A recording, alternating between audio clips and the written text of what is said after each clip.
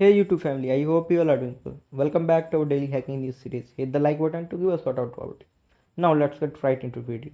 So first news is related to Anonymous. So basically on May 1st 2022, NB65, one of the anonymous affiliate hacktivist group, published a tweet in which it claims to have gained access to Kiwi database for Operation OP Russia. So for your information, Kiwi is a Russian giant that provides payment and financial services in Russian and Commonwealth of Independent States CIS countries.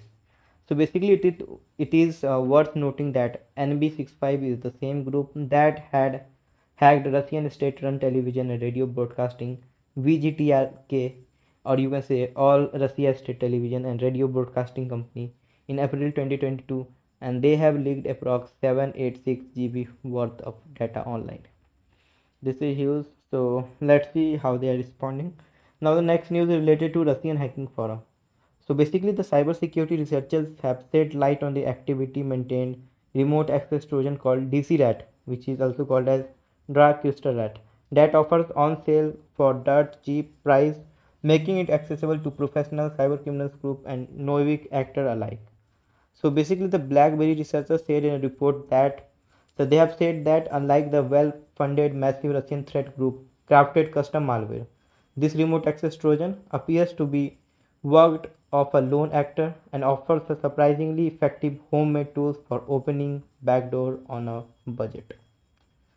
So this is huge. I guess Russian hackers are working very hard in the dark side, dark web, you can say. Now the next news is coming from Ukraine. So basically the computer emergency response team of Ukraine, which is called CERT-UA, so they have warned of phishing attacks that deployed an information stealing malware called jester stealer on compromised systems.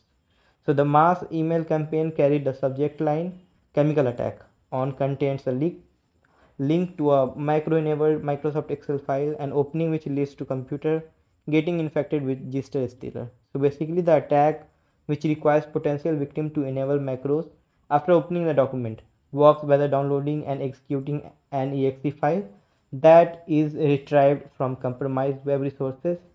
So they have CERT-UA basically detailed all this thing, and you can see on the image screen as well. Now next news is related to Conti ransomware. So basically the Costa Rican president Rodrigo Chavez has declared a national emergency following cyber attack from Conti ransomware group on multiple government bodies. So basically the Bleeping computers also absorb Conti publishing most of the 672 GB dumps that appears to contain government belonging to the Costa Rican government agencies.